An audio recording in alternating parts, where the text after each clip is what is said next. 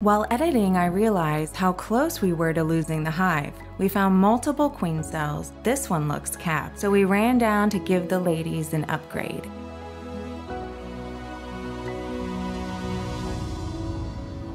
Meet our latest residents at Beacon Ranch, a fresh hive of honeybees. Our last hive did not make it through the winter, but we're hopeful that third time's the charm. Let's check in and see how they're doing. This is our first check-in since we moved them in. Very active bees from Mississippi. We're gonna see if we can find the queen, and we're going to put in a small beetle trap. You don't want hive beetles. These cap cells hold baby bees, almost ready to emerge. Up here, that's stored nectar. It'll become honey.